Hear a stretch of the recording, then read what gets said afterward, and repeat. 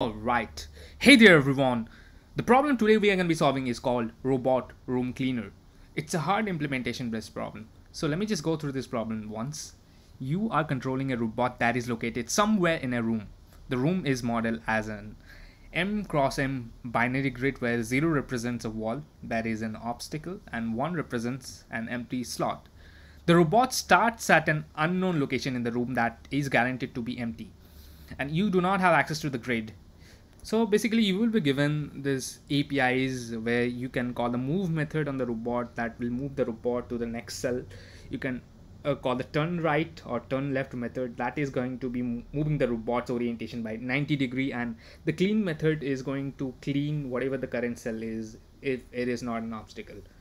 Now let's try to see how we can solve this problem. Well, the goal behind this problem is to clean up all the cells and you don't have access to any of the coordinates. Let's try to see how we can solve this problem. Well, we can assume that initially the robot is at 0 0 position and it's a reference position. All the position of the cell that we are going to be computing is relative to this position. Now the idea behind solving this problem is to use depth first search and backtracking. Now let's see how we will do that. Initially the robot, if you see the robot initially, the robot I is at this this position, so it's going to be moving this. If you call the move method right now, it is going to be moving to this cell.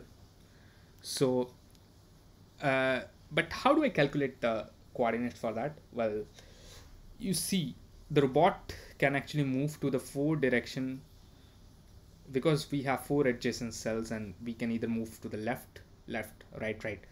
So if you go here, it is going to be, well, the x coordinate will be -1 and the y will remain same. And this position, if you instead of let's say that you move to right first, then the robot will be turning up, then you call the move method, then it is going to be 0 0 -1, and if you move here, that is going to be 1 and 0 because you are adding 1 to the x value, x coordinate, and this is going to be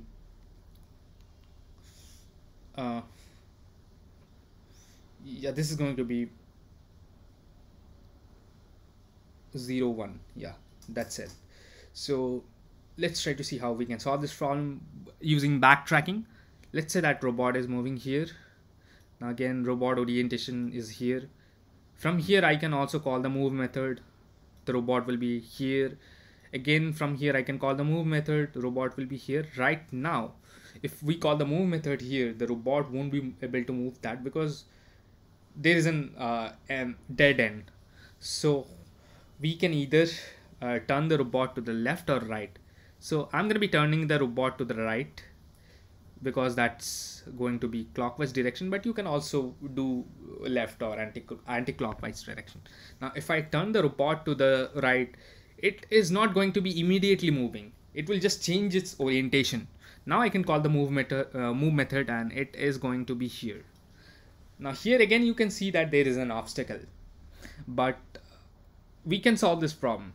What we can do is, like, we can again move the robot to either left or right. Since I have chose right, I am going to be moving the robot to the right. So if I call the move right method, the robot's orientation will be at right. Then again I can call right.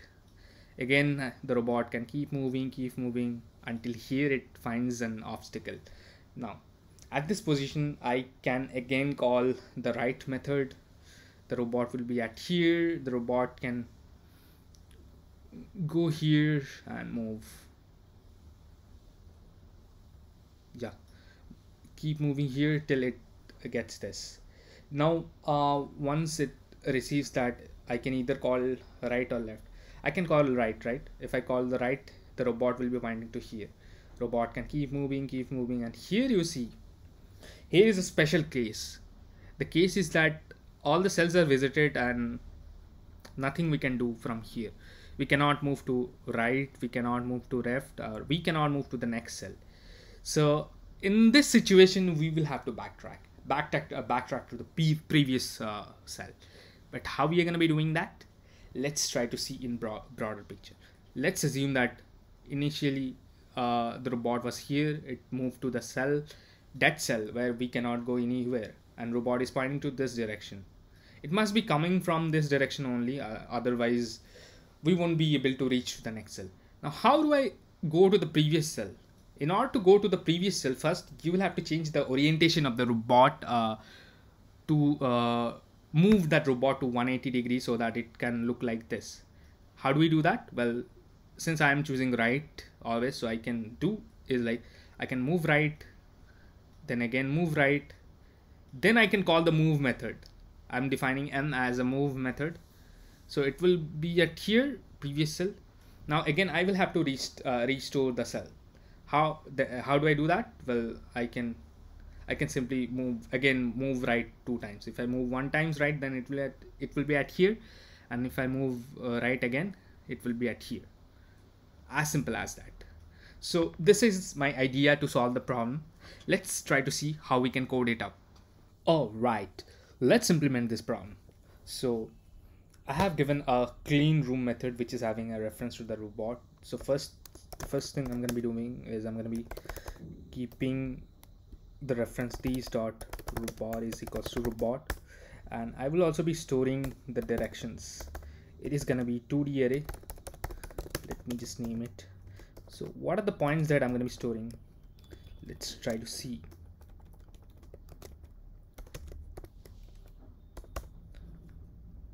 So if we see this diagram, initially it is at 0, 0 location. So as I have mentioned that I will always be moving, turning to right. So from here, if I go here, it will be -1, 0. But what if I want to turn right? What are the things that need to be added to the coordinate of the current robot? That is going to be 0, -1. From here again, if I want to turn right, that is going to be 1, 0. I need to add 1, 0 to the coordinates, and again if I want to move right, then I will have to add 0, 1, and so on and so forth. So if I store them, -1, 0, 0, -1, then 1, 0 and 0, 1. But why am I doing this? Well, I'll have to remember the orientation or the direction of the robot from where it is coming previously, so that I can keep moving to the same direction. As I have mentioned that I will always be moving to the same direction until or unless I hit some sort of obstacles or a dead end. So this array will help me remember what was the orientation. I will be using another variable called d, which will be starting from 0 and it will go towards 3, and it will be cycling again from 0, 1, 2, 3, 0. And each time I want to change the direction, I can just simply increment d, change d, so and take directions at dth location. That's all. Now let me solve this problem. So I will be doing a depth first search, which will actually try to clean. So let me just define a depth first search DFS, and initially it is at 0, 0 location, and initially I will have to pass again the orientation. That's why I have taken this direction array. So initially the orientation is 0. That is it is going to this direction only, that is the left. And once it is done, yeah, that's it. Now let me just define the depth first search method, and it is going to be taking 2 indices, row, column, and d, which is orientation. Now what I'm going to be doing is, since it's a depth first search, I will also have to take a hash set. It is going to be of type string, and let me call this as visited. Why am I taking this set? It is because I don't want to visit the same row and column again and again in depth first search, which has already been visited or clean.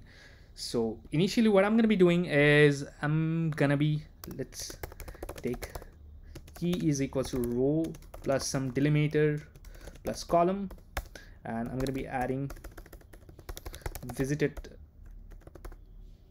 visited.add key. That's it. And if it is at the current cell, then obviously the cell is empty. We will have to clean that cell. So what I'm going to be doing is I'm going to be calling this, okay, this dot robot dot clean. It is going to, okay, it should be robot, not roboto. Roboto is a font that I love. Okay. Once it's been cleaned, for that, you'll have to turn on Wi-Fi and connect to a network. Sorry, it's a Google Assistant. Again, okay. So what I'm going to be doing is I'm going to be iterating over all the directions and try to call this method recursively to clean that. For that, I'm going to be iterating over I is equals to 0, I greater than 4, I plus plus. And then what I'm going to be doing is I'm going to be calculating the index of the new row and column. So let's call it X. So X will be row plus directions, whatever is the current direction I'm going. So that will be defined by D and 0. So 0 is basically the offset which needs to be added to the X value of the coordinate, and Y is gonna be column plus directions D and 1. 1 is the column offset. And now the main part here. The first thing I'm going to be checking if not visited dot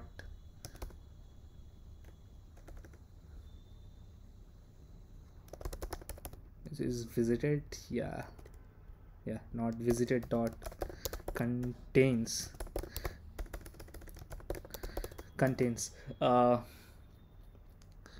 what I'm going to be checking is X plus some delimiter plus Y. If the cell is already not visited and we can actually move, so robot.move, it means that the next cell is not an obstacle. Then I'm going to be calling def for search with the new coordinates and obviously the direction.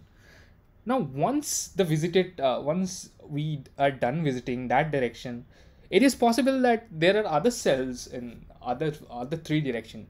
For that we will have to backtrack, go back and restore the position, restore the orientation of the robot to the current cell. So for that I'm going to be defining a method.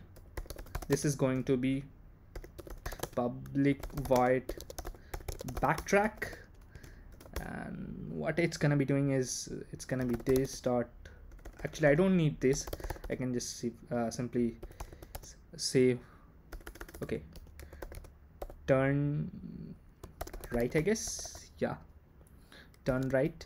That we have discussed. We can call turn right 2 times, then we can call the robot dot move method and then turn right 2 times. That's it. It is going to restore the position or backtrack. We can simply call backtrack. That's it. Now once it's been done exploring in one direction, we will have to do that for all the other directions. For that I will have to actually change robot's direction, turn right, and since I'm turning right I should also change the orientation. The new orientation is going to be D+1, since the adjacent is adjacent to this one is actually moving right, and it should cycle. That's why I'm doing a modulo division by 4. So that's all. Let me just run this code to see if there is any error. Okay, now let me just submit this code. Yeah, it's done. So let's try to calculate the time complexity of this approach. You see, we are doing depth first search only one time, and we are visiting each and every cell only once. So the time complexity should be order of n, and the space complexity is order of n, since we're taking extra hash set for keeping track of all the visited cells. But in reality, the time complexity will be n minus m. M is number of obstacles. Let's say that we have given a matrix which is having all the obstacles, all the ones. Then our algorithm won't run. The robot won't be able to move to any of the cell. That's why we will have to subtract the value order of n and n. And this is again same for the space complexity. So that's all.